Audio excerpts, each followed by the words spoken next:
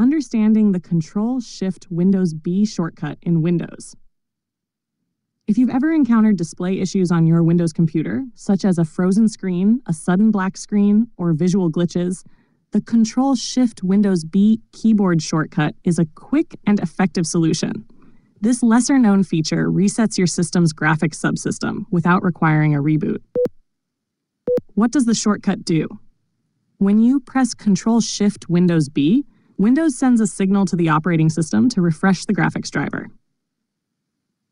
Here's what happens.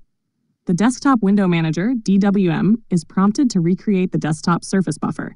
The graphics driver is reset, clearing any temporary issues affecting the display.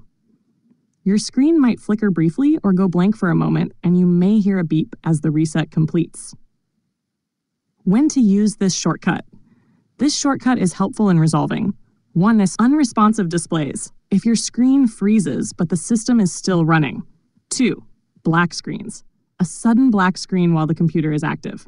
3. Visual glitches, artifacts or distortions appearing on the screen. Why it's effective. The shortcut focuses solely on the graphics subsystem, making it non-destructive. Running applications and unsaved work are unaffected. Quick, the reset process takes only a few seconds. Simple, no need for advanced troubleshooting steps or restarting your computer. Limitations. While the shortcut is excellent for minor display-related issues, it won't fix persistent hardware problems, e.g. faulty GPU or monitor, corrupt or incompatible graphics drivers, severe system-level errors. For such issues, consider updating your graphics driver, running Windows Update, checking for hardware malfunctions. How to use the shortcut. 1. Press Ctrl Shift Windows B simultaneously. 2. Observe the brief screen flicker or momentary blank screen. 3. Your display should return to normal if the issue was related to the graphics subsystem.